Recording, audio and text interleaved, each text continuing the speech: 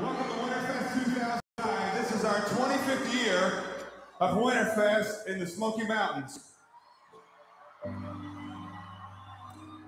If you haven't noticed, the guys in the front, if y'all want to stand up and look backwards, this place is packed. We welcome you to Winterfest 2018. We're going to have an incredible week. Hashtag helping the abused, reaching out to the adopted. Hashtag. Hashtag thank you. Hashtag, can we just take an offering right now? Hashtag thank you. And let's give it up for Trinity. Way to go, guys. I used to do that. All right, let's hear it for Three Kings. I was going to say I used to do that, but I never did that, I promise you. Do you know what a hashtag is?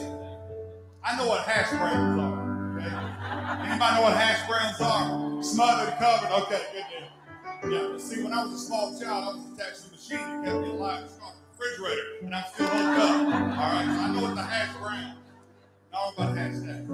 At 1:44 this morning, I was still getting text messages from youth pastors. One youth pastor said, hey, we just baptized 12 kids in the pool at our chalet that got saved last night. That's what Winterfest is about. Somebody else said we had 18 kids baptized in the Holy Ghost last night out of one group.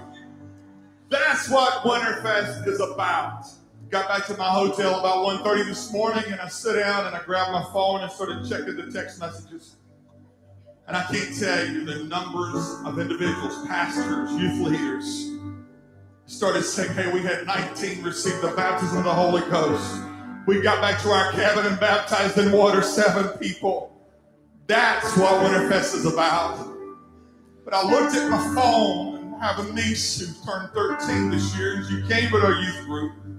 And she said, Uncle David, can I just tell you what Winterfest, my first Winterfest, meant to me? She said, tonight, I spoke in tongues for the first time in my entire life. We declared last night this is no longer Thompson Bowling Arena, but this is the house of Almighty God. But right now, can we just join together in prayer, asking God to bless everything that's done? You just join me right now. Father, we thank you for Winterfest. We thank you for this weekend.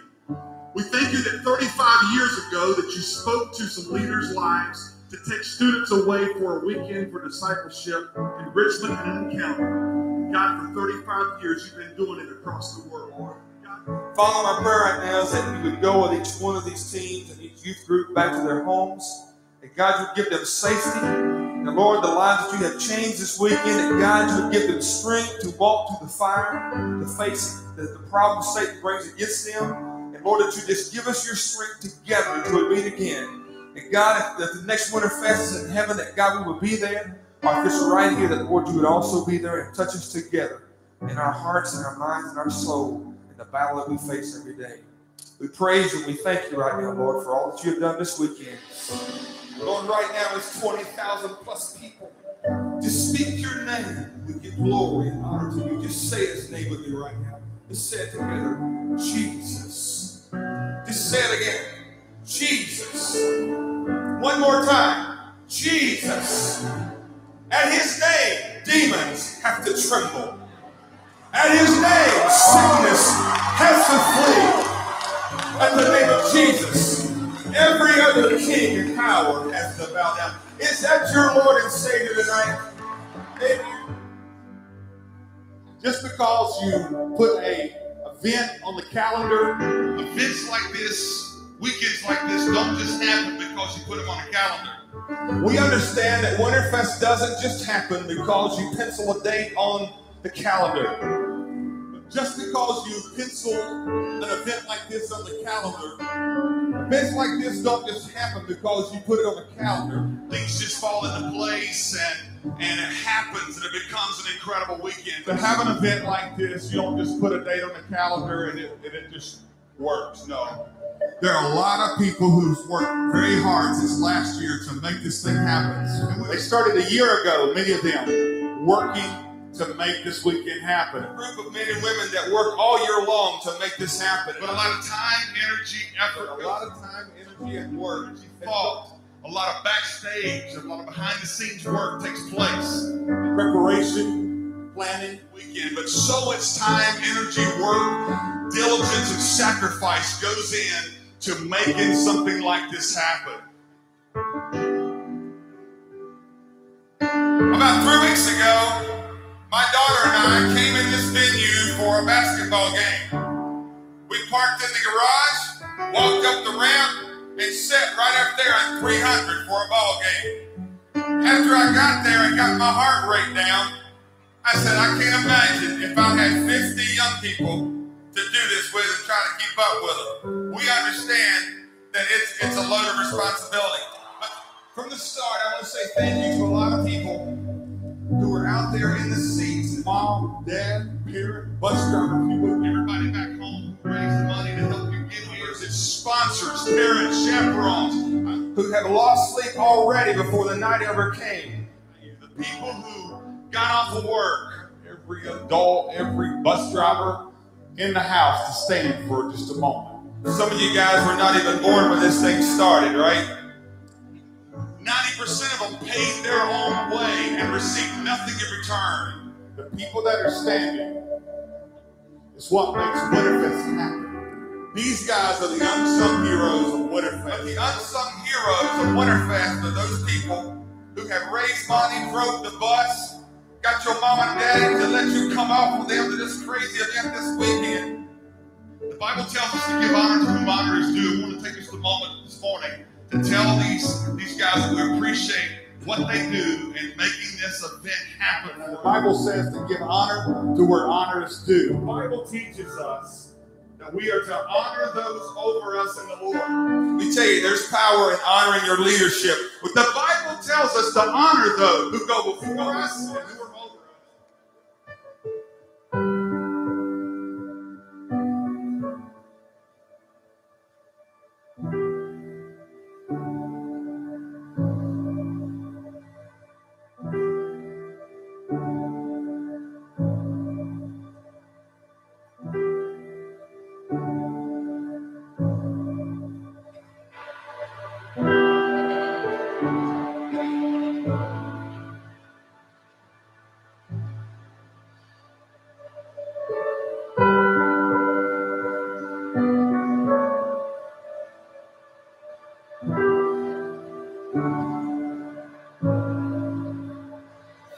She's seen all of me in my emotions and my good times and bad times. She's seen the worst of the worst, the best of the best. And I'm going to tell you something. When God allowed me to marry Terry, it's the greatest decision besides choosing the Lord Jesus Christ for me in my life.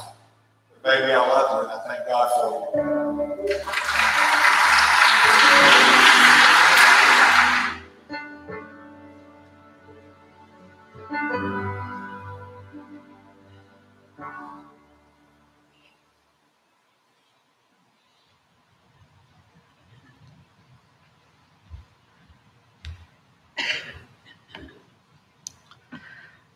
Today we've come to honor and celebrate a great man, Dr. David C. Blair. There are a lot of accomplishments that David has made over his lifetime. Bishop in the Church of God, State Youth Director, International Director of Youth and Discipleship. He served on many boards and committees. The list, it goes on and on. But he will forever be my youth pastor. His first Wednesday was my first Wednesday in the North Cleveland Youth Group. He became a spiritual father to me. He was there the night that the Lord called me into the ministry. He let me preach my first sermon. He married Kim and myself. And as I look back on those early days, just a few reflections that I want to mention. And some of you guys that are here from youth group back in the days, you may remember some of these. Teen talent, choir tours, bonfires at the Hyde's house, Janet's phone calls, Mountain Dews on the forehead, canoe trips in alligator-infested swamps, David's sermon on get a piece of the rock after we had been on a whitewater rafting trip, the crash house, volleyball nights, the all-star tour, and David rushing home to make it for Brittany's birth, stopping at every McDonald's from here to Canada. That is no joke. Small group points and competitions, parent-teen retreats, tinfoil on the bus windows, Christmas floats, and I can hear him say now, boys, if you're found in the girls' room, pack your bags. You've seen Gatlinburg. All with a common denominator of David and Janet. Little did I know the impact that this couple would have on the destiny of my life and so many others. At the time, I didn't realize that I was running with the great one. He was a trendsetter of many levels and everything that he put his hand to do. And I cherish every moment.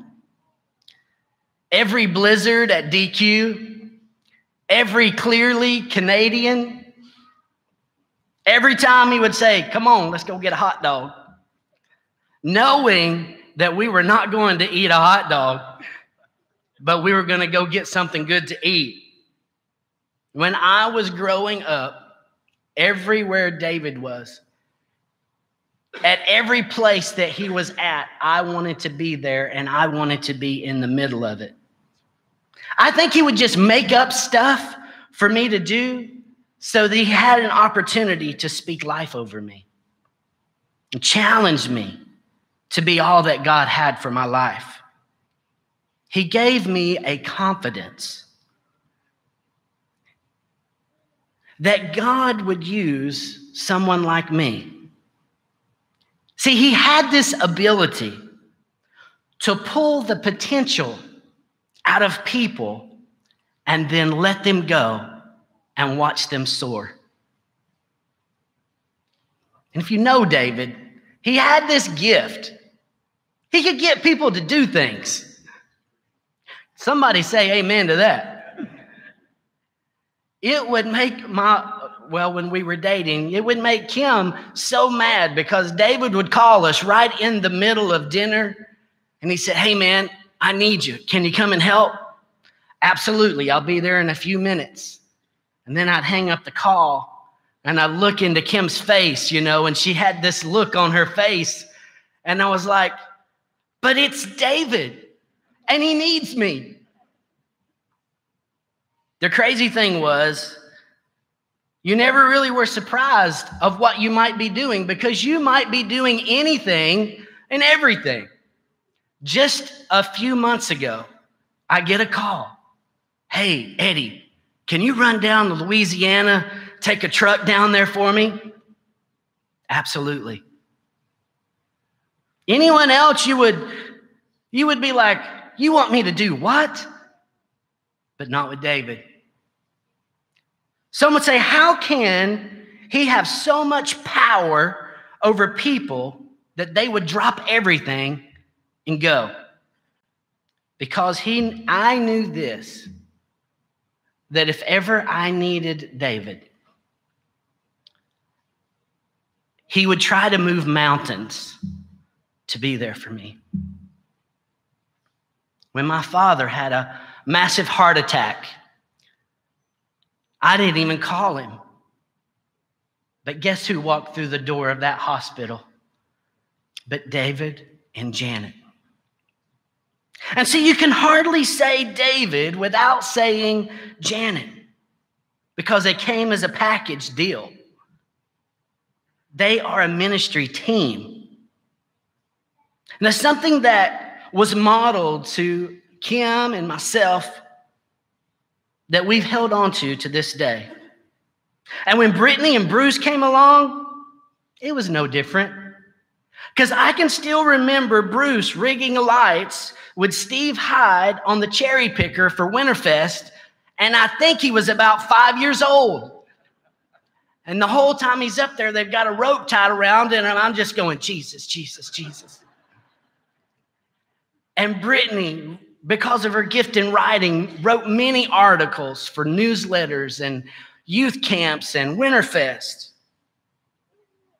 I've tried to emulate that with my girls, that we have a family, and our family is a ministering family, and we do it together.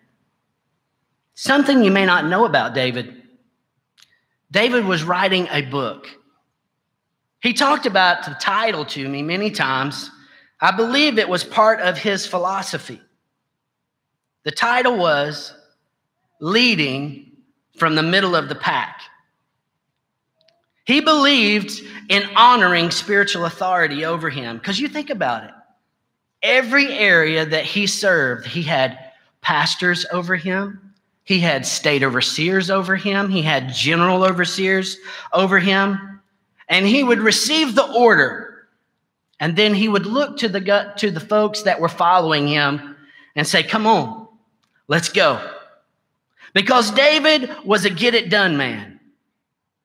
And if you ever notice this, he never took the credit.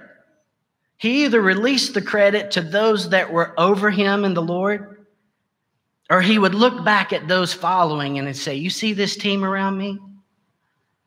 They're the ones that we need to celebrate because they're the ones that got the job done. But you could be rest assured, whatever you wanted to get done, if you called on David, he would make it happen. Now, it might involve duct tape and zip ties, but it was going to happen. And I also think this, David knew a little bit of something about everything. You could ask him a question on topics ranging from airplanes to surgical procedures to property management to computers. And he either knew about it or he knew a guy who knew about it. He loved people and he loved helping people. He was a giver. He gave to friends, he gave to strangers, he gave to family, he gave to the church of God. All out of a heart that leads to God. And even though he had a million things to do, he was never too busy to see people through God's eyes. It didn't matter if you were rich or old or poor or young, or whether you could do something for him, or whether you had nothing to give. He would make time. And time is the most expensive commodity.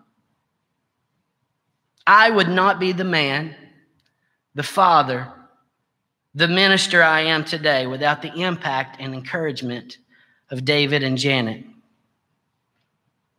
I thought I was one of the special ones. But after reading so many of your posts on social media, your story's not that much different than mine. They made us all feel special.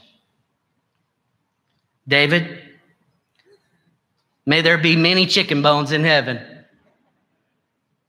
and all of Mama Joe's pecan pie that you can eat. I love you. Love you, Janet.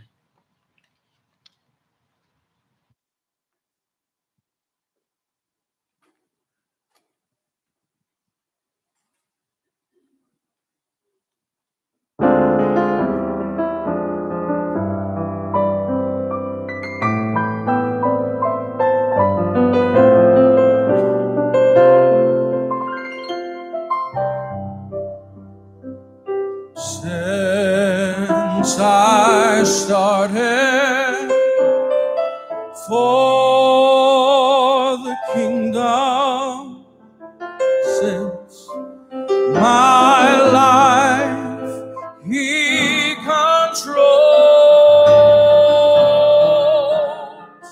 since I gave my heart to Jesus, the longer I serve him, the sweeter he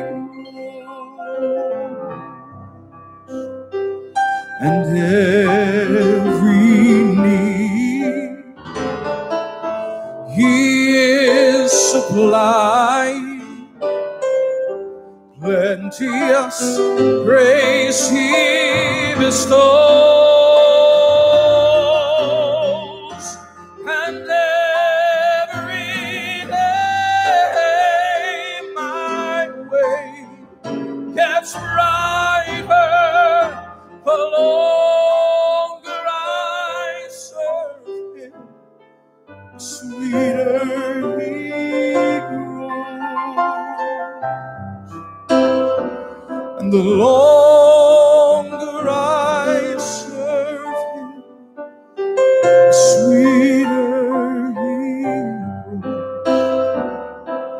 The more that I love Him, more love He bestows.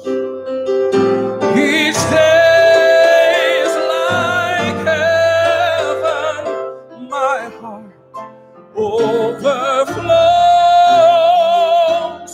The longer I serve Him, the sweeter He grows.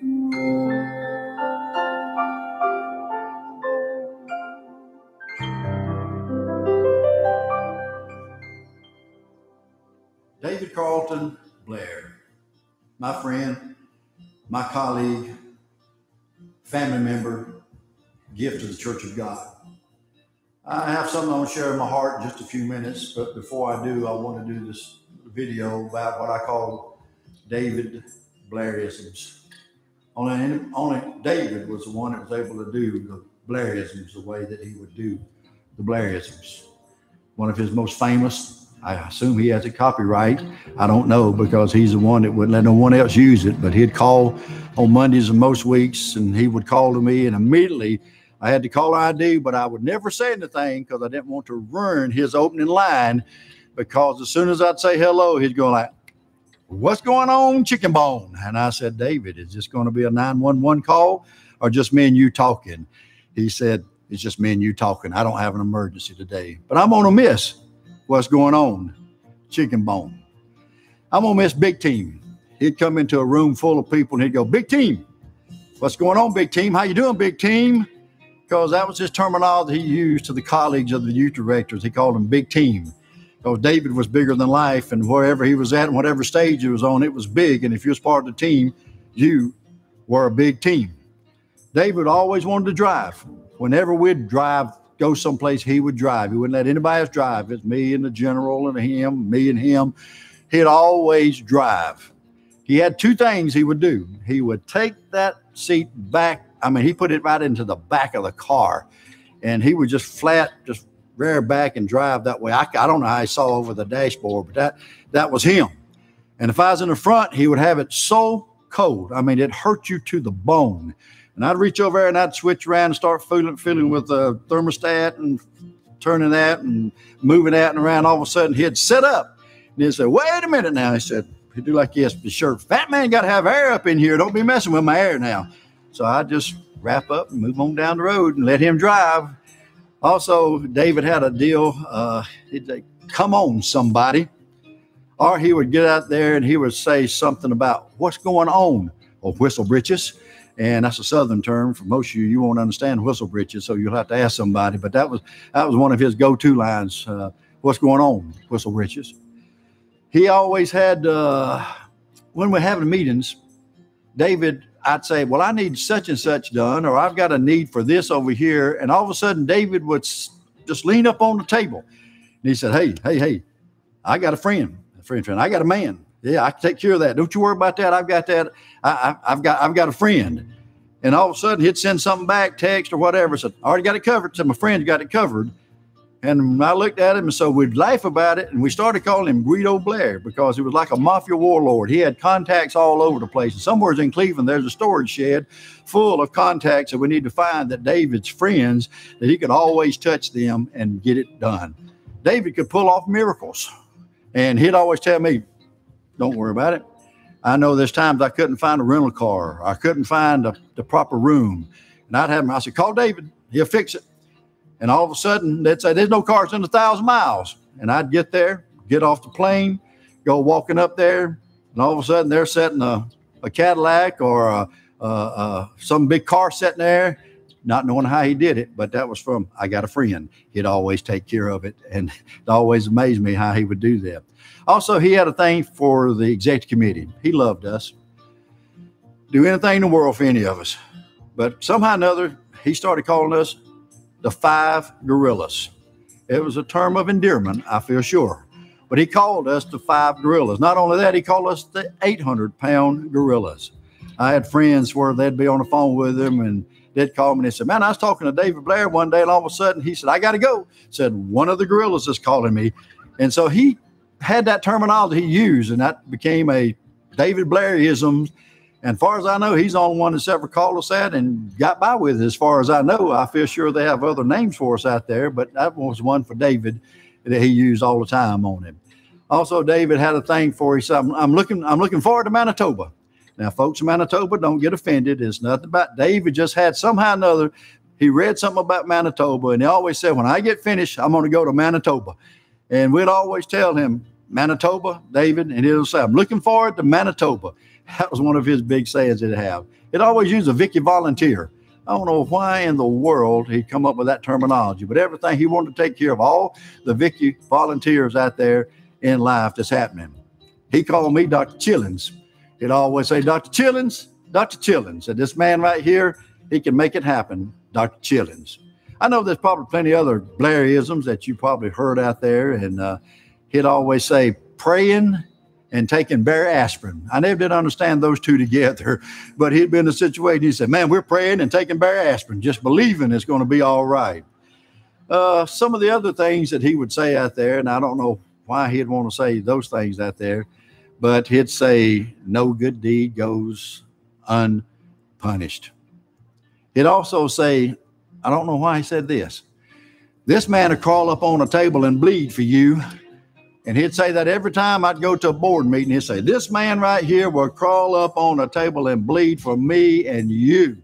And I told him one time, David, I don't mind the bleeding part, but now crawling up on the table is one thing, but getting off of it's getting more difficult in life. But he'd always say, in other words, this man will take care of it for us and got us covered. David's going to be missed. I'm going to miss him bad. He's been in my life ever since the 80s, as far back as I can remember. He's just always been there.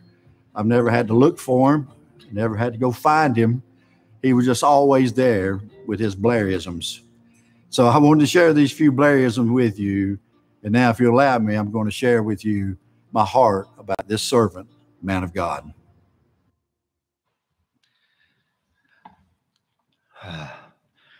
David Carlton Blair. What a servant of God. What a gift to the kingdom of God and to the church of God. Thank you for sharing him. I always say I was Church of God 9 months before I was born. And all I know is the Church of God. Well, I had a friend named David Blair that he was cut from the same cloth that I was cut from. And he was a church man. He loved this church with everything within him. And he and I had a little saying we'd say together. It was a Blair chillism. We'd say, I'm so proud to be a part of the church of my God. In history, our church, we've been blessed with talented and gifted individuals that show up for us, but every once in a while, a very rare treasure and talent will show up and appear on the landscape of our denomination. And it happened in one of those forms called David Blair, who served and walked among us. He served with excellence, capital E, everything. My little mom used to have a saying, and before I forget that, she'd always tell me about David when he was there. She said, I just love that little boy. I just love him to death. And that was, he called her Mama Childers. But she used to say 80% of life is showing up. Well, David showed up and he served us with excellence and he gave us everything that we had for us into the kingdom. My son Jeremy put a story on, he stole it from me a few days ago about the tragic time in our family when Ashley passed away about 1.5 years ago. David was just there, like in your life. We was going out to pick a grave plot at sunset. It was a day just like today. You could duplicate it right down the line. We get out there, and it was me, and it's Jeremy, and it was Art Rhodes and David, and we pulled up. And before we could even get the car door open, David had popped out of there with an umbrella about the size of a circus tent. I don't know where he got it at. And he had us covered, and he stayed with us, and I watched him just talking to Jeremy, rubbing Jeremy's shoulder, speaking into him.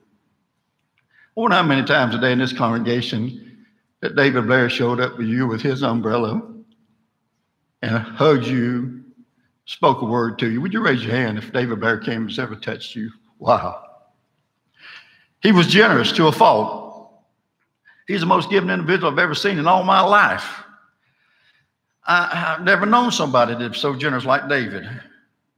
I accused him of having a printing press over in his office because he just could take money, man. I mean, he had it. He was blessing people with it. And I cannot tell you the times I've watched my friend David Blair go to someone with a love offering of encouragement and slip it into their hand.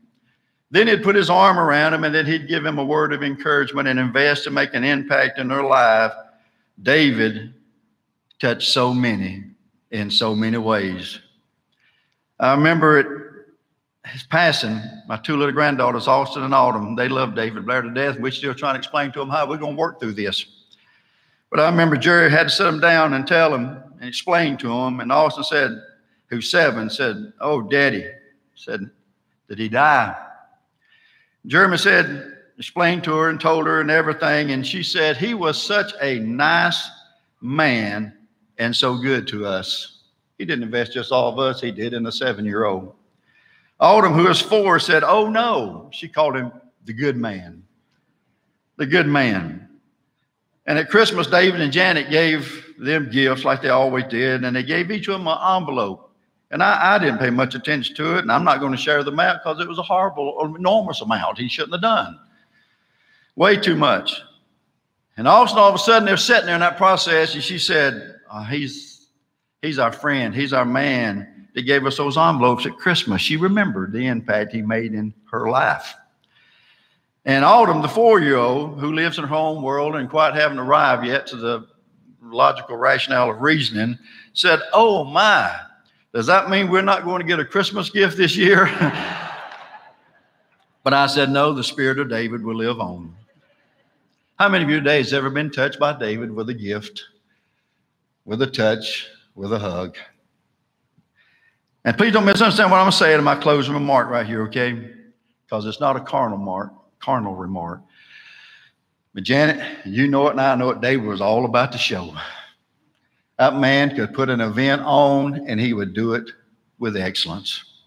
And whatever he was doing, it was done. For his Winterfest, it was excellent. For the General Assembly, it was excellent. He loved it. It was a gift to him, and he enjoyed doing ministry that way. So today, my friend, you left me too soon, but you moved to the biggest stage of all, heaven. For he looked for a city which has foundations, whose builder and maker is God. He's there. And they're in trouble because he's lining it up for us. Amen. Janet, he loved you with everything within him. Brittany, you were his girl. Bruce, Kaylee, he's so proud of you, Bruce. Charlie. There's another Blairism we didn't have up here, and it's, oh, by the way, have you seen a picture of my grandson, Charlie? Amen. But never doubt his love for you. I'm going to get out of here, but I'm going to quote him. Clear eyes, full heart, can't lose. Well done, my friend. I love you.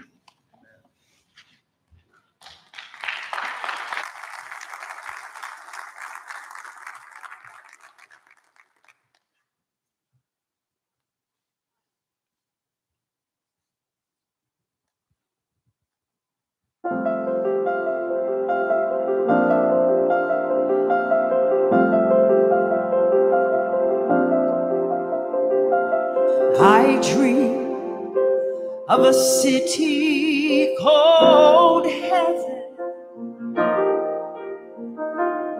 so bright and so fair. When I enter entered the gate, I cried, holy. The angels all met me there. They carried me from mansion to mansion, and all the sights I saw. But I said, I want to see Jesus, the one who had died for all. Then I bowed on my knees and cried, holy, holy,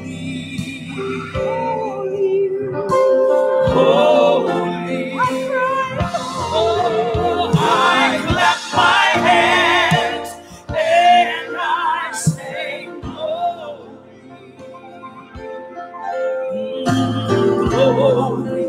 to the Son of God. I thought as I entered that city, all of my loved ones, they all knew me well. They took me down the streets of heaven, and all the scenes, they were too many to tell. I saw Abraham, Isaac, and Jacob, talking Mark and Timothy. Oh, but I said, oh, I want to see, I've got to see Jesus. Be the one. Oh, he died for me. Oh, then I bowed on my knees and cried, holy. I cried, holy. I shouted, holy, holy, holy. I left my hands and I sang glory. Oh, there's so much glory to the Son of God. Then I bowed on my knees and I cried, holy, holy, holy, holy. I shouted, holy, oh, I clapped my hands and I sang glory. Oh, there's so much glory through the Son of God. Oh, so much glory. Hallelujah. Oh, there's so much glory, glory. I cry glory to the Son of God.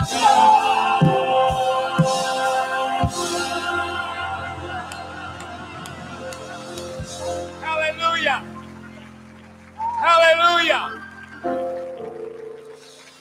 Oh, come on, let's worship. Let's worship. Thank you, Jesus. Thank you, Jesus.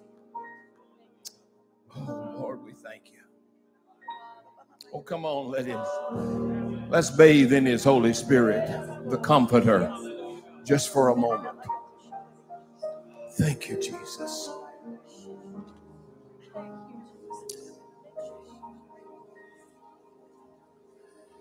You may be seated. There's about 38 years ago when David came to Lee and came to be part of this group of people. And we had the honor of traveling with him, being with him night and day. He was a brother to us. He was a great loyal friend. And all the things you've heard today, we've got lots of those stories we could tell. But you know, he was the kind of person that didn't run from the problem. But David ran to the problem. And that's what made him a great leader, I think.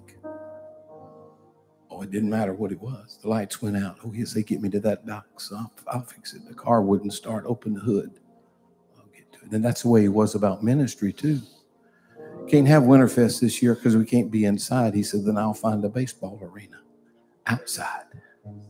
Because he said, those kids need Jesus. And that was him. It was just something about David that made us feel a little more secure when he was around. And now in this crazy world, it's something that makes us feel a little more vulnerable that he left us here. But I know this, our hearts will never forget you, buddy. And we love you so much. Thank you for giving to all of us and being a part of Harvest. Here's that song.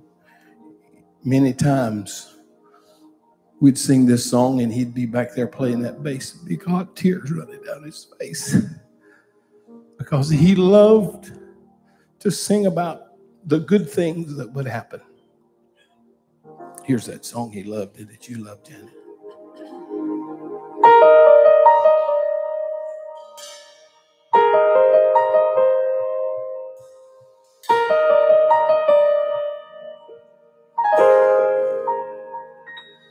There's a light at the end of the dark, and it shines for all the world to see. It will shine on your heart if you will let.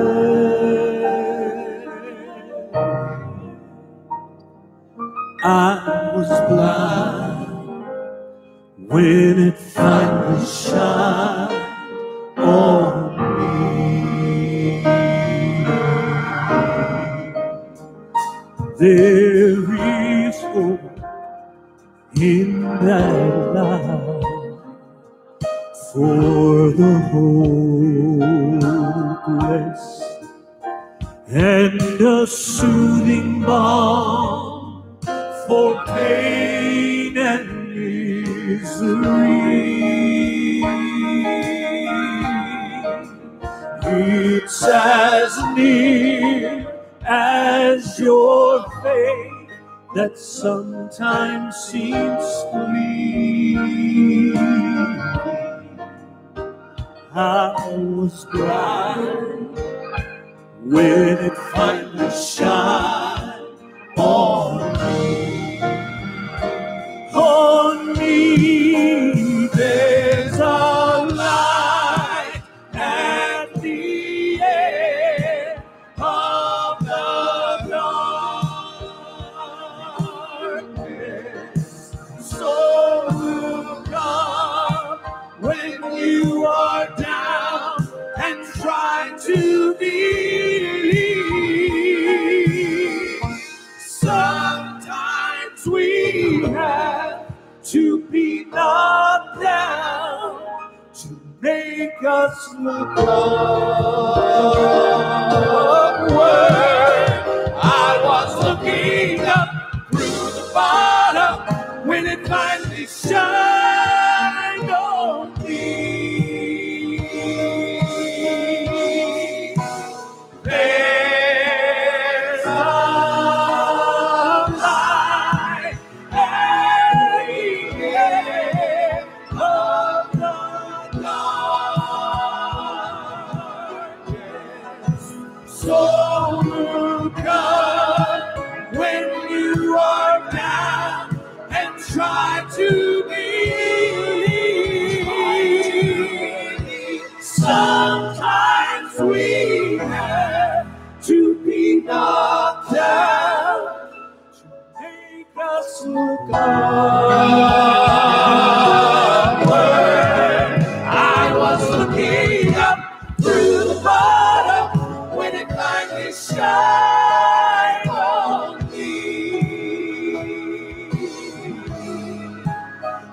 was looking up to the bottom when it finally shined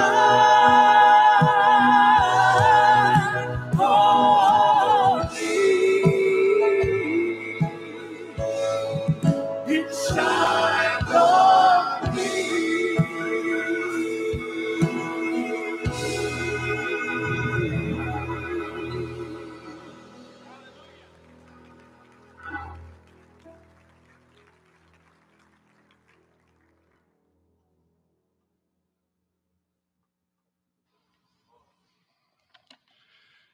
It's kind of fitting that I would follow Danny Murray and Harvest because, Danny, my first encounter with David Blair was on the All-Star Teen Talent Tour.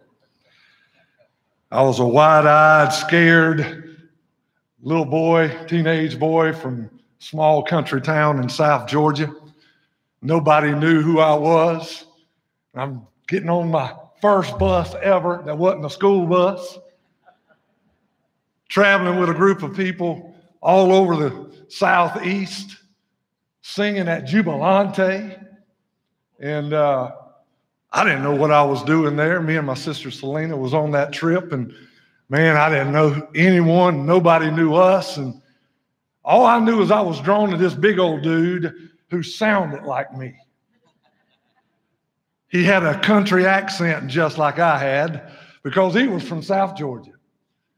And I noticed him floating all over that bus, hanging out with everybody, just caring about everybody, and doing everything Danny needed him to do.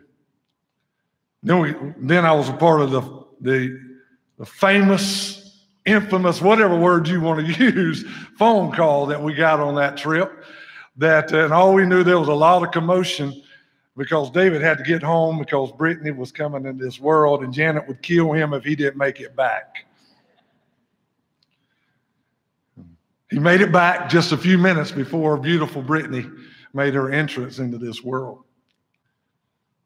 I didn't know that just about literally 2 months later, would there be a blonde-haired, blue-eyed, hazel-eyed girl that would steal my heart. And I didn't know her last name was Blair. What I found out, though, was that I spent a lot of time at the Blair house in the next 3.5 years. Now, all of you may have seen David at the big events, the big moments, and I was fortunate enough to see him there as well because he included me in those. But I was blessed to see him when the big event was over and he'd come home. The first thing he always did was kick those big old 13-size shoes in the corner. He'd hug Janet, tell her he loved her, and go to the refrigerator because that was his second love in life.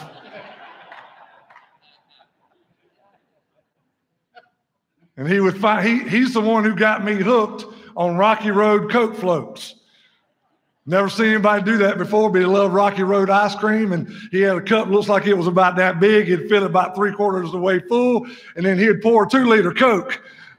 Not quite, but on top of that, and we would sit there and he'd tell me, brother-in-law, not at that time, but that's what he would always call me. He'd say, Red, this is what's going on today. And I'd just be amazed at all he could do, all he had going on in his life. But when he came home, he was present. When he came home, he fell in love with his wife. He sat on the floor with his daughter. He played with her till either he gave out or she gave out, and then he'd sit in front of the TV and turn on the country music station because that's the only way we could get Brittany to sleep.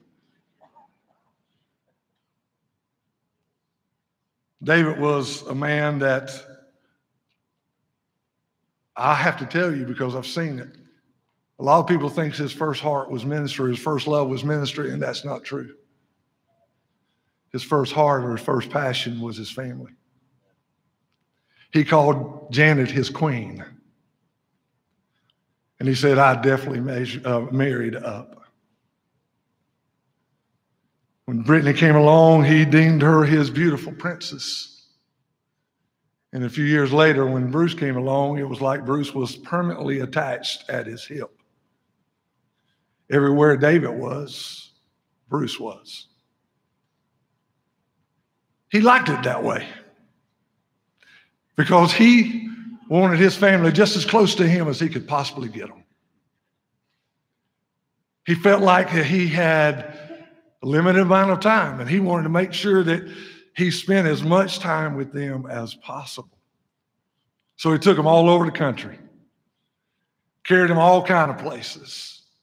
We called it the fam van for a long time, that gray cargo van, or not cargo van, but van that we all piled into. And we literally went all over the world because David wanted his family close to him.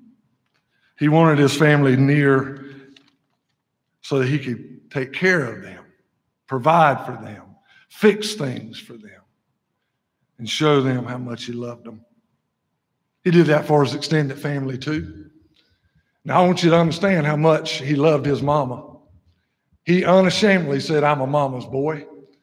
In fact, Bruce said on the day that David passed away that David just couldn't stand to be away from his mama any longer, so he just went on to heaven. He loved Mama Joe. He loved her cooking. He loved the way she treated him. In fact, no matter where he went, when he came home, you could see the little boy come out in David again because his mama would take care of him so well. She would love on him so intensely, and he loved it. He loved his daddy. He loved going hunting and fishing, and he loved going to the ball games and doing all the things that men love to do with his dad. In fact, Brother Blair tells a story that when he started evangelizing, and David got up a little age, that everywhere he went to evangelize, David wanted to go with him. In fact, he'd go back to the room and get dressed up in a suit, or dressed up so he could go to the revival service with his daddy. Everywhere he went, he wanted to be. And oh, how he loved Charlie and Kaylee. Anybody believe David loved Charlie? If you don't know that, I'm going to say it one more time. Do you know how much David loved Charlie? David was always the man behind the video camera or the camera until Charlie came along. I've seen more pictures of David in the last 10 months than I have in his entire life because he was always holding Charlie and he wanted somebody to take his picture. He loved that grandbaby. He loved his in-laws. I've never seen a man take care of his in-laws like David did. When Mama was sick, when Mama needed help, there was David. When Paw needed help, there was David. He'd go check on him every day when he was in the nursing home, the assisted living facility. Even if Janet wasn't able to go, he went by because he wanted to make sure they knew that he loved them, that they were taken care of. He did the same thing for my kids. In fact, the very last thing he said to my son that I know of,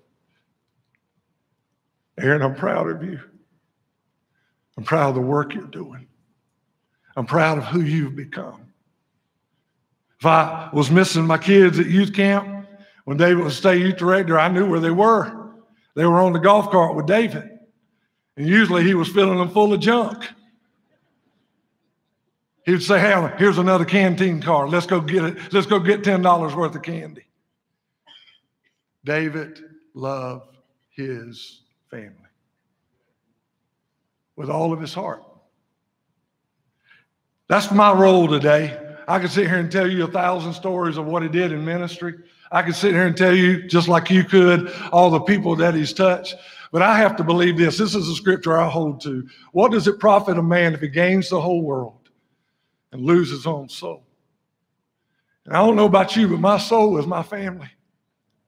And I'm going to tell you, one of the greatest treasure David had, while all the treasures of impact throughout this world, I know he honored and he loved. I want to tell you the thing he held dearest to his heart was those people right there.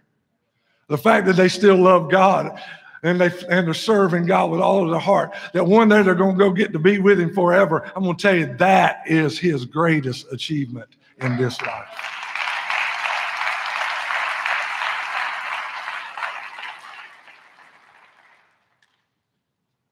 He took the family attitude in ministry. If I've heard it once in the last 3 days, I've heard it seem like 1,000 times. If you knew David, you felt like family. Amen. He somehow had a way of, no matter whether it was a casual encounter or an encounter that you had for quite a while, he somehow made you feel like you were a part of his inner circle. Somehow he made you feel like you were a part of his family. I believe that was one of his greatest gifts. He carried the family attitude in the ministry, seeing others as his own. I believe that's why, in my opinion, and I'm about to be finished, that David was a generational leader. When I say generational, I'm not just talking about he ministered to a generation. I believe he was a generational leader, a leader that don't come around but once in a generation. I believe he's a generational leader because he proved you don't have to sacrifice family to excel in ministry. In fact, if you include your family in ministry, especially in those areas of their giftedness, and you make room for them in your calling, they'll learn to love your Savior and learn to love ministry as much as you do. I believe he was a generational leader because he proved that you don't have to sacrifice the move of the Spirit for the commitment to excellence. Dr. Childers made a mention of it ago that everything David touched, he did it with excellence. Bruce said it earlier today in our conversation. He said, all day long, my dad would fuss over the details. All day long, he made sure details were done. But when the service started, all he cared about was the moving of the Spirit. All he cared about was the fact that we were there to encounter God. Can I tell us that's the reason why so many young people, so many people were impacted? It wasn't because of the lights. It wasn't because of the dynamic speakers. It wasn't because of the fantastic musical groups. It was because David Blair, with passion, wanted the Spirit of God to move every time we met at Winterfest, youth camp, and because God's Spirit was there, lives were forever changed. Amen. He proved that you don't have to sacrifice one generation for another.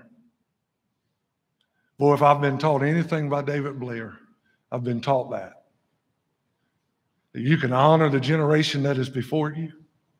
You can hear their vision and go after that vision with all of your heart and honor them and still pull along the generation behind you and make them a part of the vision, not only of tomorrow, but of today.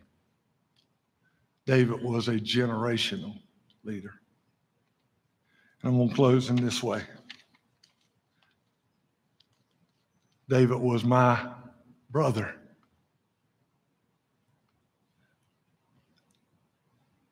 Not brother-in-law. Not casual friend. David was my brother. He opened so many doors of opportunities for me, as he did just like he did for you, many of you in this room. He taught me so many things about how to love God well. And for that, David, it's been a rough 8 months for this family. 8 months ago, we buried our dear Mama Jo. And today, our heart is grieved for you. But we're going to come see you soon. And we'll be with you forever. I want to ask you to do something with me.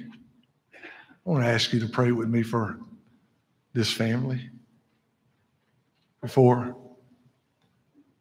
we move forward. Heavenly Father, I just bless you today. God, so many things are running through our mind and through our heart right now. Our heart is heavy. Our mind don't quite understand all of this. It's been difficult, Lord, to understand your plan here. But God, we know you're good. In fact, we know you're perfect. Lord, though we can't see it all and we don't understand it all, Lord, we trust you. God, we were taught that. If by no one else, we were taught it by this man. His passion to serve you, his heart to be led by you. His desire, Lord, truly, as he said in 2012, to be wasted for this church and for this generation, and most of all, wasted for you. Now, Lord, we ask you today, strengthen this family. Lord, I'm not just talking about Janet and Bruce and Brittany and all of us who are physically related. Strengthen this family. Lord, all of us that were so close to him. Help us to have your strength. We thank you for it, Lord. In Jesus' name, amen.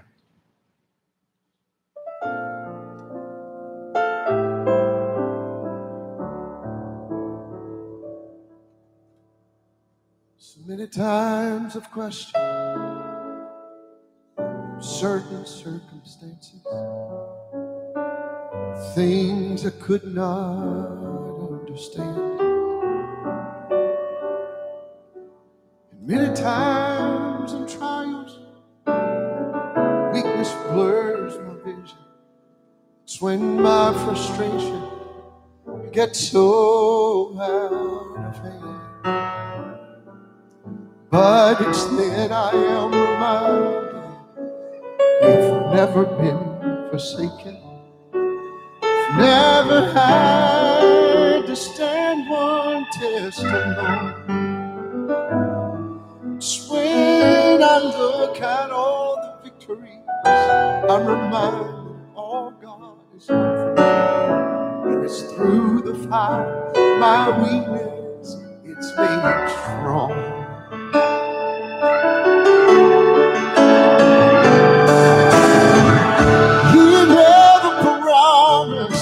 The cross would not get heavy, the hill would not be hard to climb. He never offered up victories without fighting, but he said help would always come in time. Just remember when you're standing in the valley of decision, the adversary says give in. We just hold on. Our Lord will show up, and he will take you through the fire again. I know within myself that I would surely perish, but if I trust the hand of God, he'll shield the flames again. Oh, he never promised the cross would not get heavy, the hill would not be hard to climb. He never offered victories without fighting. And he said it would always come right on time. Just remember when you're standing in the valley of decision, the adversary says, give in, just hold on. Our Lord will show up, and he will take you through the fire again. Just hold on. Our Lord will show up, he will take you through the fire again.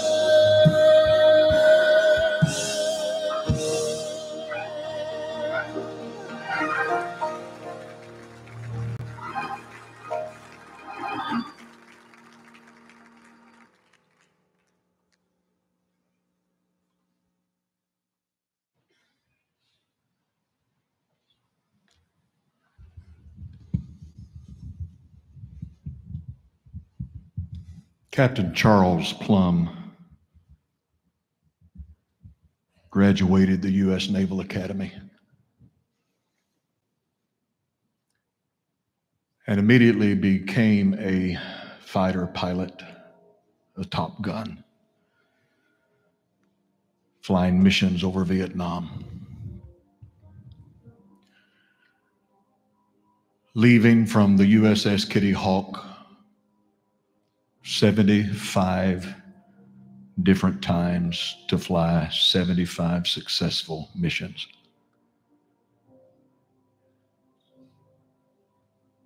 On mission number 76, a surface-to-air missile collided with his aircraft and shot him out of the sky. He lifted the eject lever and was catapulted into the heavens, pulled the ripcord to his parachute, floated down into enemy hands.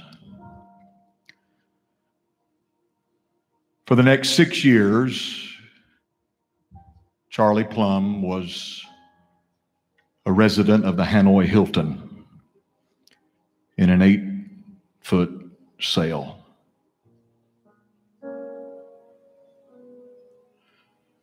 He endured the pain, the heartache of being a prisoner of war for all of those years.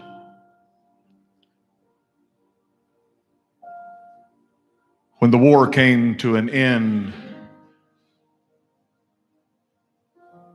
you possibly have seen news footage of when he disembarked from an aircraft that brought him back to the United States and fell into the arms of a waiting, weeping wife, his children,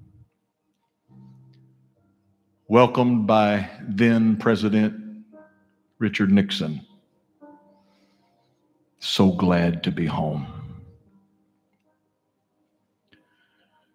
After a while of getting reacclimated to life and society, and all the emotion and the trauma that he had been through as a prisoner of war, he said to his wife one day, "I finally feel that I'm able to go out for an evening. I want to celebrate you. I want to celebrate being home. I want to celebrate life as I knew it." They went to a very nice restaurant, and they had not been there enjoying their main course very long until Captain Plum realized out of his peripheral vision someone was staring at him. In a little while, this individual came over to Captain Charlie Plum, and he looked down at he and his wife and focused on Captain Plum, and he said, "You're Charlie Plum. You were a fighter pilot. You've been a prisoner of war. You just got out not long ago." Captain Plum looked up at him and said, "Yes, and how did you know that?" He said, "I packed your parachute." Captain Plum eased up out of his chair and turned toward this individual, and they embraced hands. And he wildly began to pump his arm and his hand. And as they were shaking hands, that individual looked at Captain Plum and said, "And I guess it worked."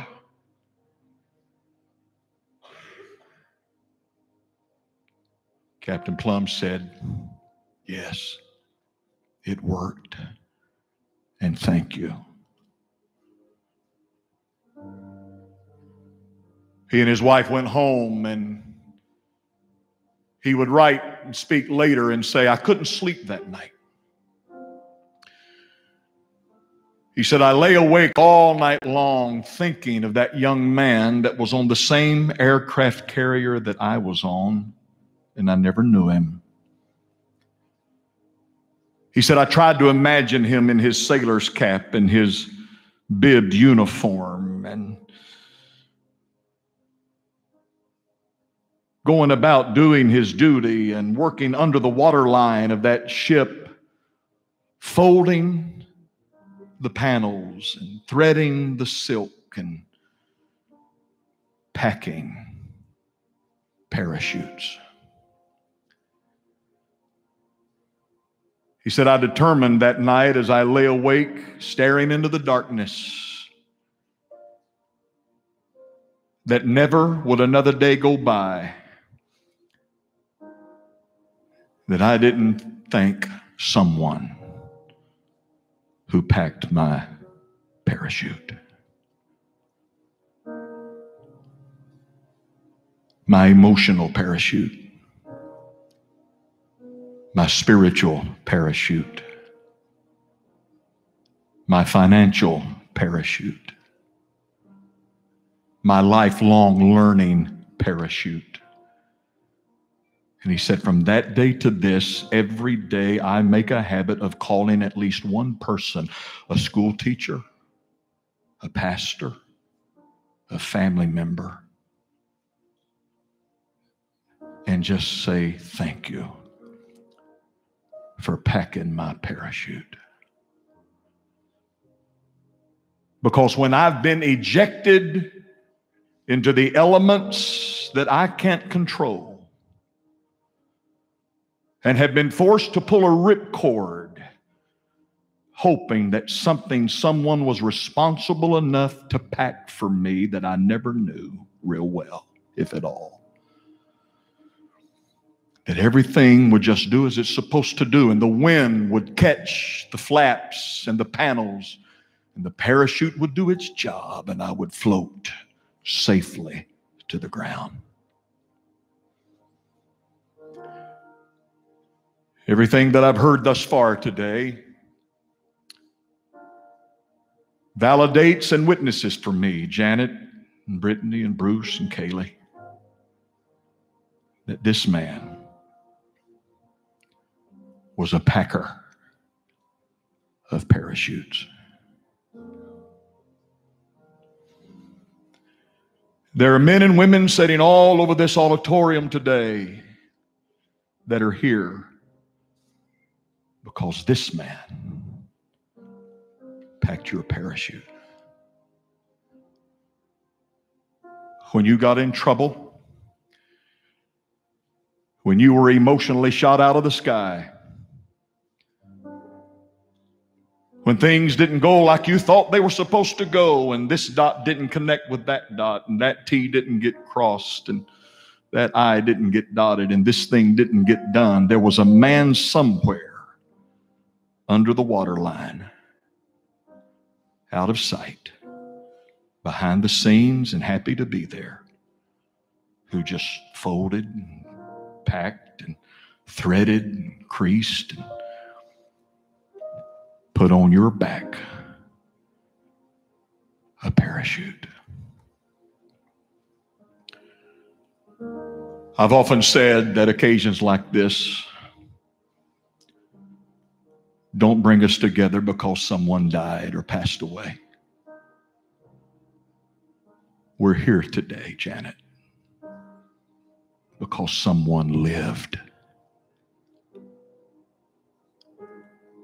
And a man's life is not determined by how much money he makes or the places he travels. His legacy is in the impact that he leaves. Janet, I want to thank you and David. You've been right there. It was always David and Janet. Never was just David. It was always David and Janet and then Brittany and Bruce. And on behalf of a grateful denomination around this world, thank you.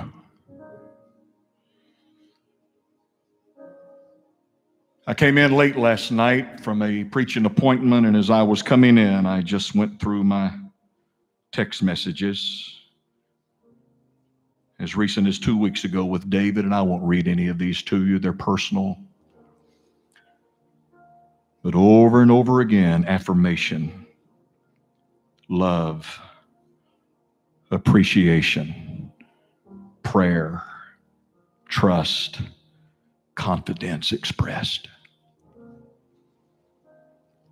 And as I came in for a landing last night, I thought, my goodness,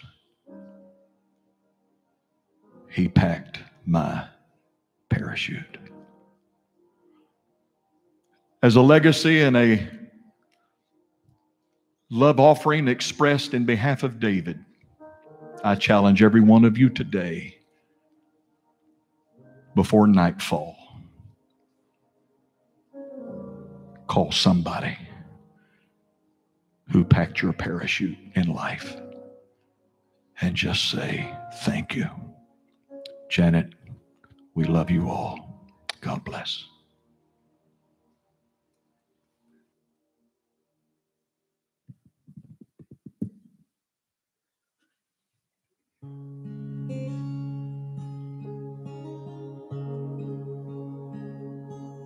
Go rest high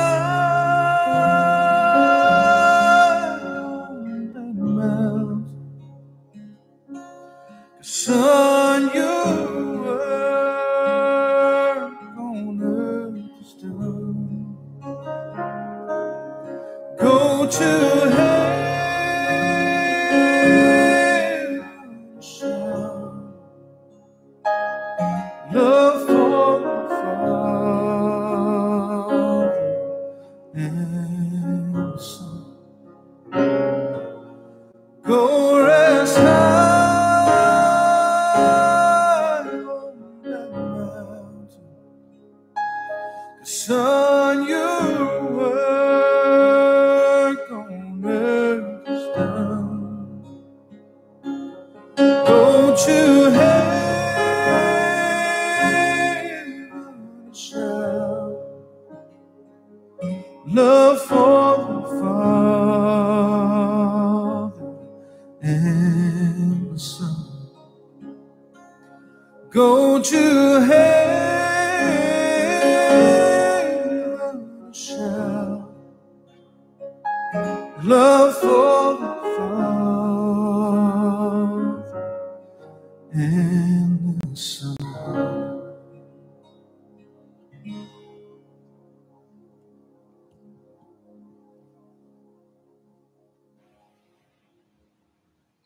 I believe that's what he's doing. What about you today?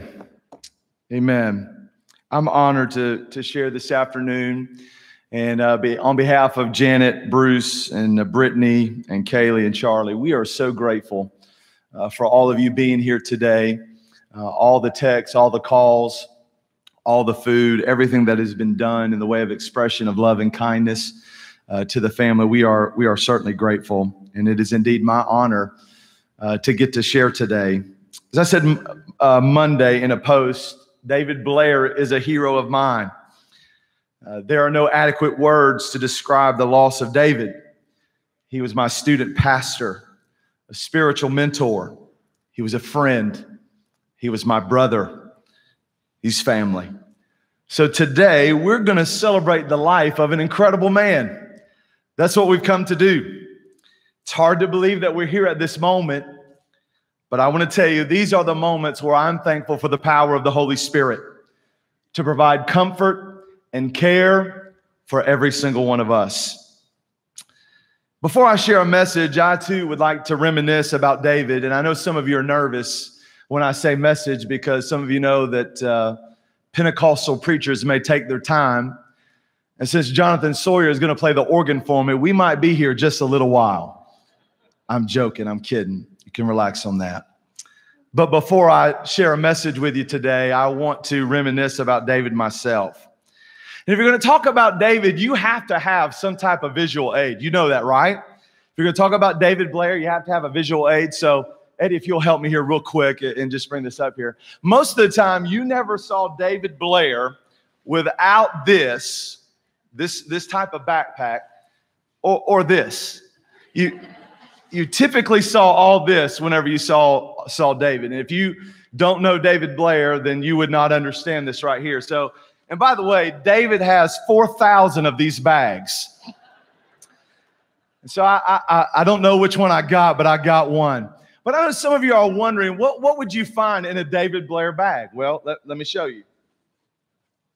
First of all, there's going to be a pair of Crocs in a David Blair bag. Let's see what else, what we're finding here. Well, I think all of us know that you're going to find a Mac, you're going to find an iPhone, you're going to find an iPad, all in a David Blair bag. Some of you may not realize all the stuff that you'd find in a David Blair bag. So I'm just trying to help you out here so you'll get the visual of what's in a David Blair bag. So let's see. AirPods. You got to have a remote clicker. You got to have a remote clicker with David Blair. You got to have that. Let's see. External hard drive, check. Charger, I got that. Let's see. Band-Aids, you never know. You may need a Band-Aid. And, oh yeah, you can't forget this. You got to have one of these. And depending upon who you are, it might be this way or it might be this way. You just don't know. So this is all in the David Blair bag. So, oh, and I forgot one thing. Peanuts for the Coca-Cola. Come on, y'all. All of these things you would find in a David Blair bag. Let me try to pack up here a little bit, all this stuff. But also when you're talking, let me take this off too. Also, when you think about David Blair, I didn't bring out the zip ties. I didn't bring out the duct tape. We all know that's in a David Blair bag as well. And it's already been stated, David Blair had a contact for anything. He'd be like, give me just a minute, I'll be right back. And what Dr. Childress said is taken care of. In addition, if David was going to preach, you have to understand that he typically wore a countryman. I wanted to wear a countryman today, but we didn't have that available to me, or I didn't bring my own to do, so I'm just going to use the microphone provided for me. And one thing about David Blair, when he was going to preach, I told you he had the remote in his hand because he appreciated the media staff, but he wanted control to advance his own slides. And so I don't have that control today, but if David Blair was here, one of the very first things he would show you, hopefully the media team's about to help me, is David would always have one slide with about 3,000 pictures on it. You know what I'm talking about? He would have this slide right here. The reason I know is because this is a slide that he used at my church the last time he preached for me. Come on, y'all. So David would have all of this, and we even cut some of them out because it would get lost. But David would have this type of illustration in his message. If you ever heard David Blair preach, he always had one go-to line that they showed on the video, and it was, as a child, I was hooked up to a machine, and it helped me survive. It's called a refrigerator. And every time he would tell that, so I knew it was coming, but every time he would tell it, David could tell it, and I would laugh. Every single time. Also, when David preached, he would always work in about his very first car and Molly's red Fiero. It was not apples to him, but he loved sharing those stories. David Blairisms that have been mentioned. What's going on, chicken bone? I'm going to miss that. That's what I'm talking about. Curl up on the table and bleed, as Brother Childress said. Thank God for the Vicky volunteers. Come on, somebody. He loved that one. I can't wait to get to Manitoba, he would tell me all the time. He'd say something, you ain't right. It's on like Donkey Kong. Come on. This one I never really understood, but he said it a lot. Well, I'll be jumped up. I never really did figure that one out, but he did say it a lot. We're trusting God, praying and taking bare aspirin. And my personal favorite, I just want to be a blessing and not a hinderment. Love the David Blairisms. See, there's so many memories that I have with David, and it's hard to limit them, but for the sake of time, I'll do that. But David and Janet have been in my life since I was 14 years old. I remember sitting in the interview process with Dr. Walter P. Atkinson, who was the lead pastor of the North Cleveland Church of God, and the interview committee. I remember when David and Janet showed up because they were running just a bit behind because their pastor called some type of meeting or scheduled some type of event. And David broke the law considerably to get from La Follette, Tennessee to Cleveland, Tennessee. And we waited. I think we waited about an hour for David and Janet to arrive. I don't even think Dr. Atkinson asked him how fast he drove to get there that quick. But David showed up. When they began to interview and the process came to completion and they stepped out of the room, Bruce Jarman, Shanna Fulbright Garner, and myself, who were allowed to be in there, we looked at each other and we said, this is the couple. No need to interview anybody else. And the rest was history. While at North Cleveland, we had big events. Eddie talked about those, choir rehearsals. We had tours, we had activities, we had trips, we had more.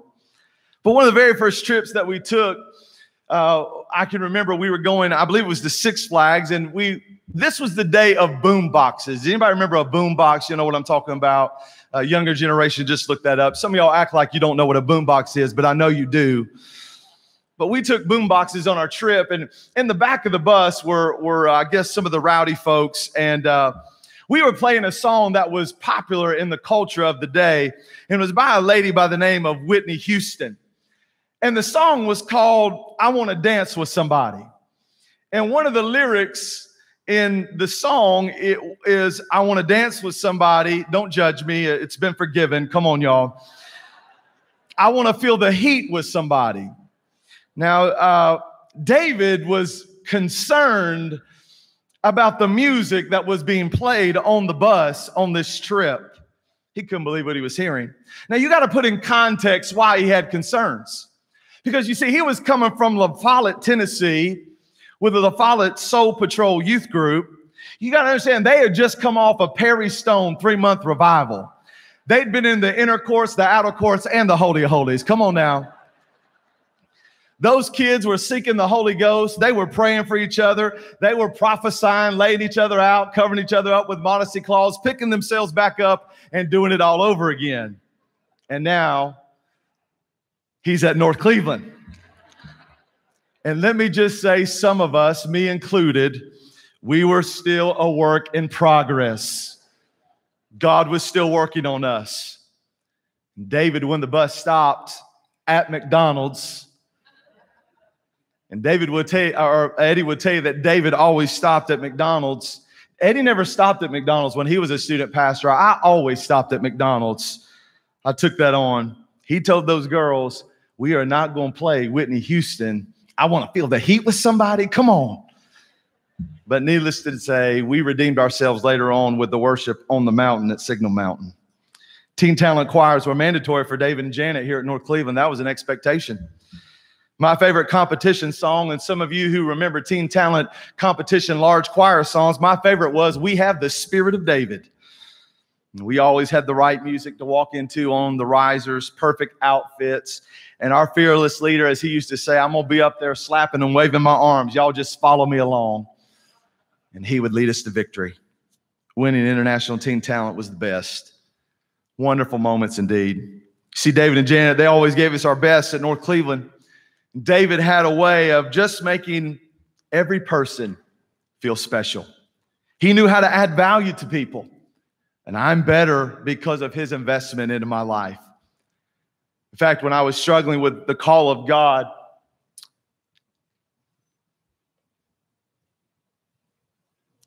David's last message at North Cleveland was, before going to Arkansas as the youth and discipleship director, was about changing the world. Decide to be a world changer.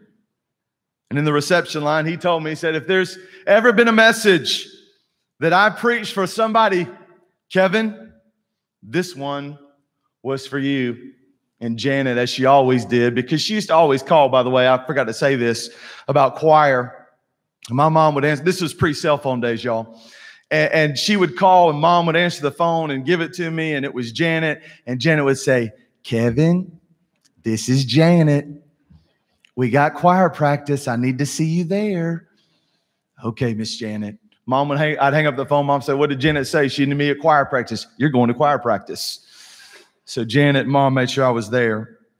But I remember in that line, Janet was shaking her head when David was telling me if there was anybody that he preached this message for, it was for me. I never shy away to say that besides my dad and mom, Ben and Joyce, who are in the back of the room, David and Janet Blair have had the biggest spiritual influence in my life. And I will forever be indebted to them. It's been mentioned about David's involvement in Winterfest, and he's been involved with it as long as I can remember. His passion and love for students and this event go hand in hand. Countless hours of planning and serving and working and doing whatever needed to be done to make Winterfest happen. Guess who you found? David. When I came on the steering committee in 1999, I was assigned to the ushers along with Dr. Randall Paris and Pastor Anthony Braswell. We worked hard. Buckets all over Thompson Bowling Arena in every section. But however, when David was promoted to the Winterfest coordinator in the youth department, I was made chairman of Smoky Mountain Winterfest, and then I moved to what we call the Beloved Crew. And I did not fully understand David's responsibilities: load in, load out, sound checks, lighting, rigging, staging, front of house, video, all production and many other tasks fell to him. And I was thinking, these are incredible shoes to fill, and I just don't know how I'm going to do it. But like always, David had a way of making sure that you succeeded. David's passion for Winterfest and passing on to the next generation the love he had for Christ, it was evident in everything that he said and everything that he did. I want to say thank you again to the family for letting me share just a few thoughts and to share a message with you. And if you'll give me just a few moments, I would like to do that. As I was thinking about what to preach to a room full of gifted preachers and communicators, initially when they asked me, I thought this is a pretty daunting task. Because like all preachers, when a preacher gives a text, I'm trying to figure out exactly where he's going to go and what the points are going to be. I'm sure you're probably going to do the same. But as I was standing in David's house on Tuesday, helping Bruce and Brett pick out clothes for David, I saw all the coats in his closet, and I heard the Holy Spirit say, pick up the mantle. Pick up the mantle. And initially, I thought that was just for me. But after praying, I believe it's for every single person that is in this room and for every person that David touched your life. We need to pick up the mantle. So for the next just few moments, let me share with you on picking up the mantle. Mark Batterson, who wrote the book Chase the Lion, made this statement in the book. It should be on the screen for you. An inheritance is what you leave for someone. A legacy is what you leave in someone.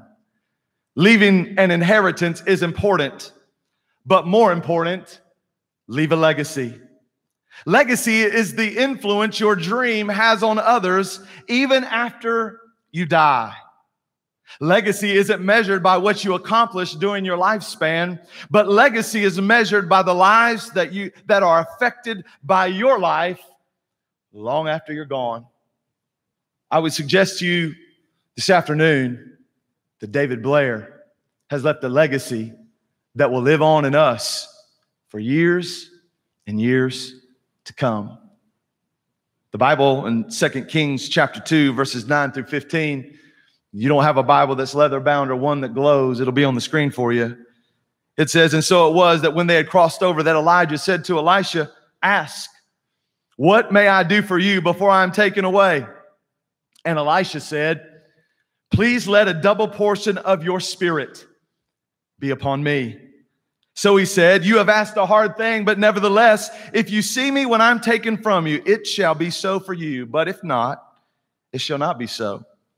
Then it happened as they continued on and talked that suddenly a chariot of fire appeared with horses of fire and separated the two of them.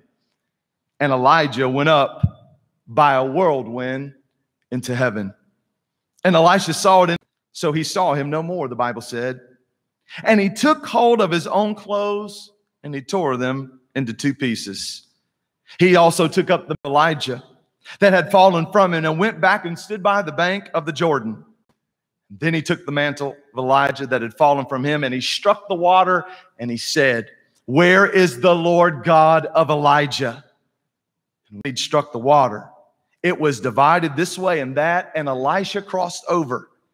And when the sons of the prophets who were from Jericho saw him, this is what they said: the spirit of Elijah rests on Elisha. You see, when Elijah left this earth, according to the word of God, it was in a whirlwind. When David left us this past Sunday, it seemed like a whirlwind. When Elijah left out, Elisha cried out. When David left on Sunday, there have been numerous moments for me and for us in this room that we have cried out to the Lord. I want to tell you today, it's okay. It's good to cry. It's good to have that emotion because it's normal. It's what we should do. It means we care. It means we're hurting. It also means we've lost someone that we love, that we admire, that we have respect for. It really helps us to begin to heal. The Bible said that when Elisha picked up the mantle, he declared, "Where is the God of Elijah?" And I say to everyone in the room, if you love David Blair and he touched your life, I say to those that are watching us around the world, if you know David Blair and he touched your life and you know how much he loved you and cared for you, it's time for us to pick up the mantle. Can I speak specifically to us today? Will you allow me? Youth and discipleship, leaders, directors, pick up the mantle of passion for the next generation. Wherever you are. I know some are here and there's some somewhere else. Youth and discipleship leaders, pick up the mantle of passion for the next generation. We can't afford to lose our sons and our daughters. They need to experience the power of the Holy Spirit. One of these pictures that are posted by David, I love so much because it shows his heart and his love for Winterfest, because numerous times he would be praying for students and young men and women and pastors and leaders to experience the power of the Holy Spirit. I know that's what he was praying for in this picture, but I also know Eddie James was on that picture and he probably was over time, and David was also praying for him to come off. Sorry, Eddie. But David prayed because he wanted people to experience the power of the Holy Spirit.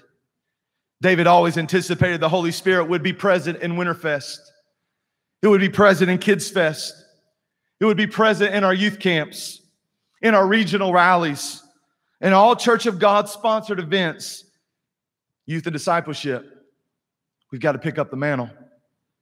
Executive committee and administrative bishops, leadership that's in the room, I want to tell you to pick up the mantle of casting vision and pouring into leaders. Leadership development was a heartbeat of Dr. David Blair.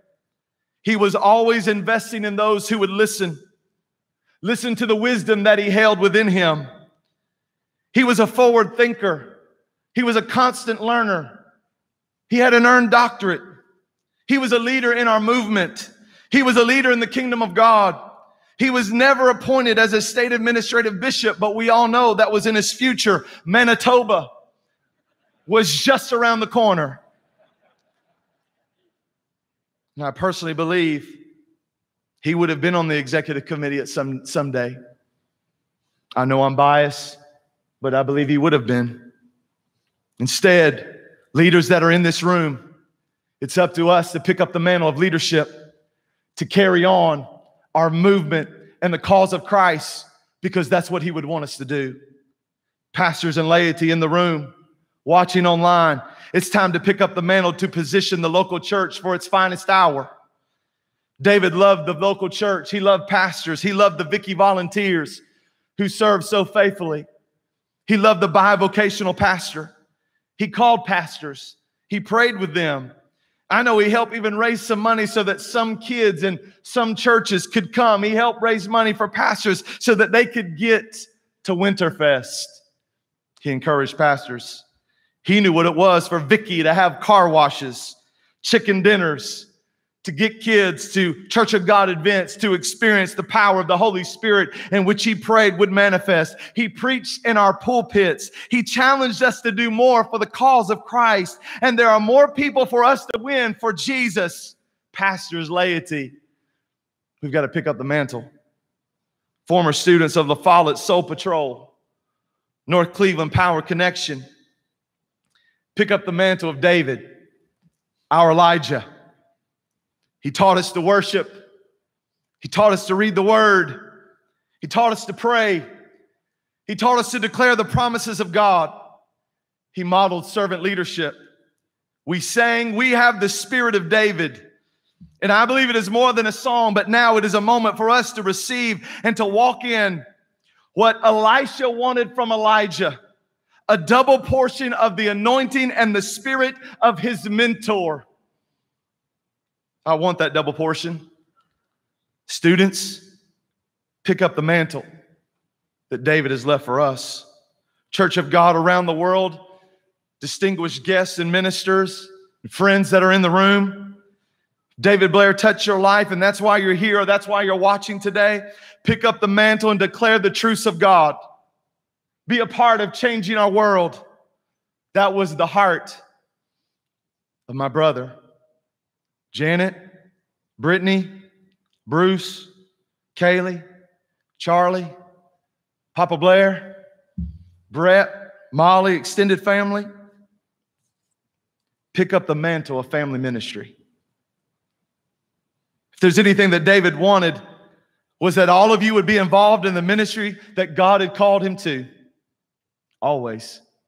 Janet, there's more for you to do for the kingdom of God. You're not finished yet. The Holy Spirit is going to give you a special grace and strength to accomplish what it is that still needs to be done. Brittany, keep writing. Go after those educational pursuits. David's calling right now to remind you of that.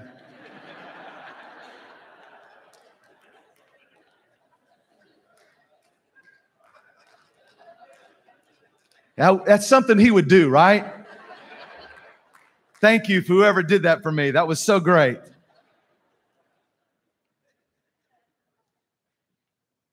Brittany, ministered to the least of these because I know that's your heart.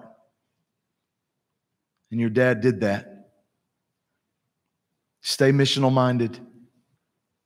Bruce, Kaylee, use technology to your advantage as you preach the word of God. And Bruce, you are a preacher. Whatever you told your dad that was in your heart, now's the time to pursue it. Dedicate Charlie to the Lord, and I declare and speak over him a generational anointing to come on that young man. Kaylee, he loved you. I'll send you a punch list or two because I know you're going to miss it from him. Papa Blair, Molly, Brett, family, do what 1 Corinthians 10:31 says, a scripture that was dear to David's heart. Whether therefore you eat, drink, whatever you do all to the glory of God.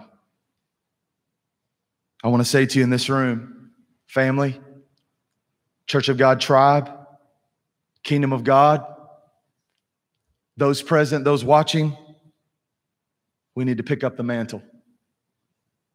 In closing today, my dad, Ben McGlamry, sent me a text on Sunday afternoon while I was trying to make it to Chattanooga, Tennessee before David passed away. And this is what he said to me. Dad, I hope it's okay if I share it. I didn't ask you, but since I'm up here, I'm going to share it. David will always be remembered as a great person and a friend who was willing to go the extra mile. Not only is this a terrible loss for the family, but for the Church of God. Dad's words are so true. I said earlier in the week on Sunday that we lost a general. Now, I believe we've lost a general today. A general, not just in the Church of God, but a general in the kingdom of God. Eternity will show the impact that David Blair made for the cause of Christ. See, if you don't know the Jesus that David served, and there's a lot of preachers in this room, maybe there's somebody watching that will watch this later, or maybe somebody that's here today that maybe you're separated from a relationship with the Lord. You need to know this Jesus that David served and loved so much. I would encourage you, as David would, to get in right relationship with Jesus. Repent of your sin. Ask Jesus into your heart and begin to grow in your journey of faith. I miss David already.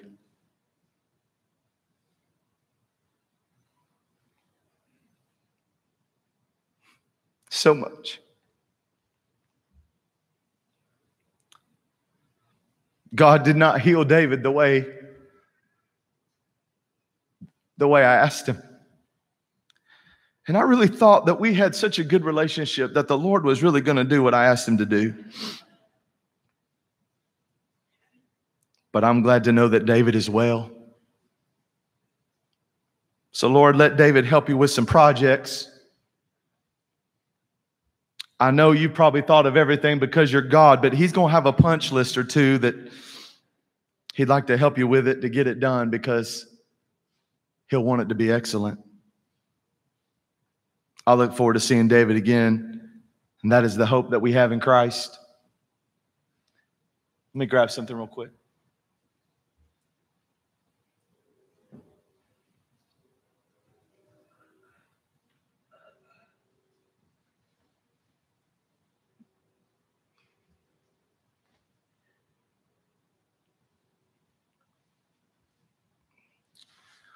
We're going to see him again.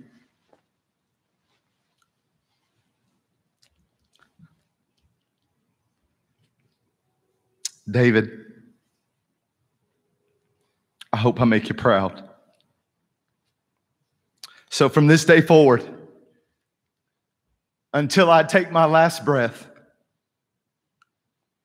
I'm going to pick up the mantle. And I'm going to declare, where is the God of David Blair? Won't you join me? Let's pray. Our gracious Father in heaven, we come to you now in desperate need of comfort. Your presence and your power are what we desire in this moment. Father, I bless Janet. I bless Brittany. I bless Bruce, Kaylee, precious Charlie, Papa Blair, Brett, Molly, and the extended family. Holy Spirit, please be close to all of them. Touch David's extended family and the Church of God family.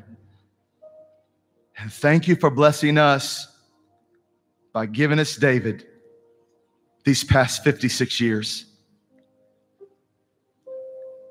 Just as he has, will you help all of us to finish well the race set before us, so that we will all, when you're ready, be reunited with David again. Thank you, Jesus, for hearing our prayer. Amen. I love you. Thank you. Bless your family. Shall we stand together as the family is escorted? As soon as they're out of the sanctuary, then you'll be invited to leave. I've been asked to ask you to please observe social distancing on your way out. Move slowly as you're being instructed by the funeral directors. Through it all,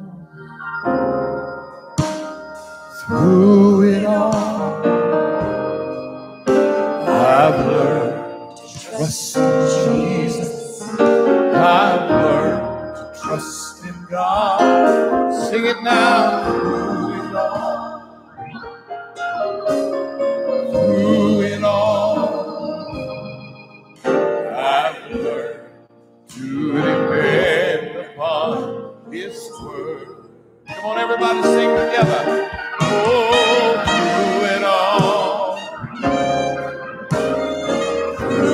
all, I've learned to trust in Jesus. I've learned to trust in God. Through it all, yeah, through it all, I've learned to depend upon His word. I've had many tears and sorrow, had questions for tomorrow. There have been times I didn't know what to do. But in every situation, God gave blessed consolation. When my trials come, only make me strong. And that's why we're singing through it all. Sing it out loud. Through it all, I've learned to trust in Jesus. I've learned to trust in God. Oh, through it all,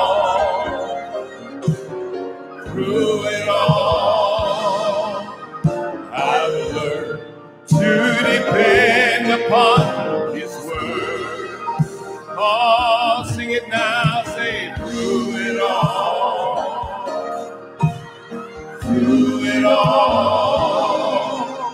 I've learned to trust in Jesus.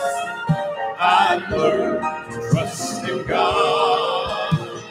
Through it all, yeah, through it all, I've learned to depend. Play it, Reggie, for your buddy.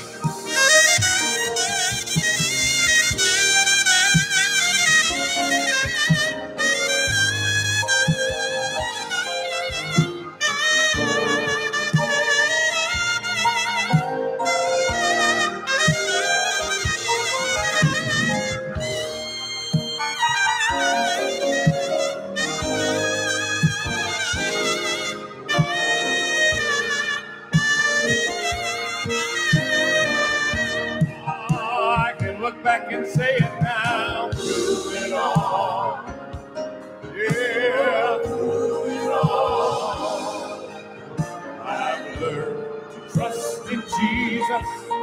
I've learned to trust in God. Through it all,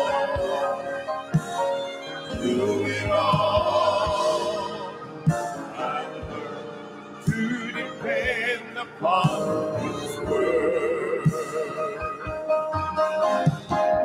I thank my God for the mountains, even thank Him for every valley.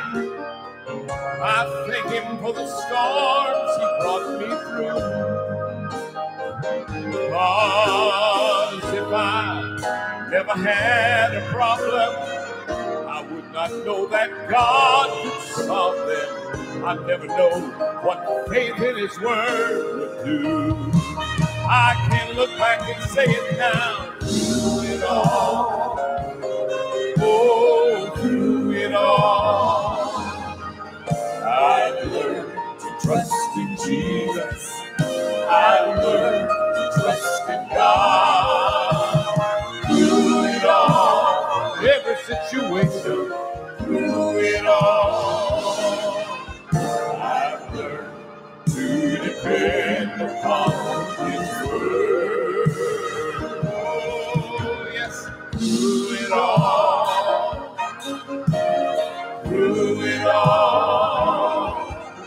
I've learned to trust in Jesus. I've learned to trust in God. Through it all, yeah, through it all, I've learned to depend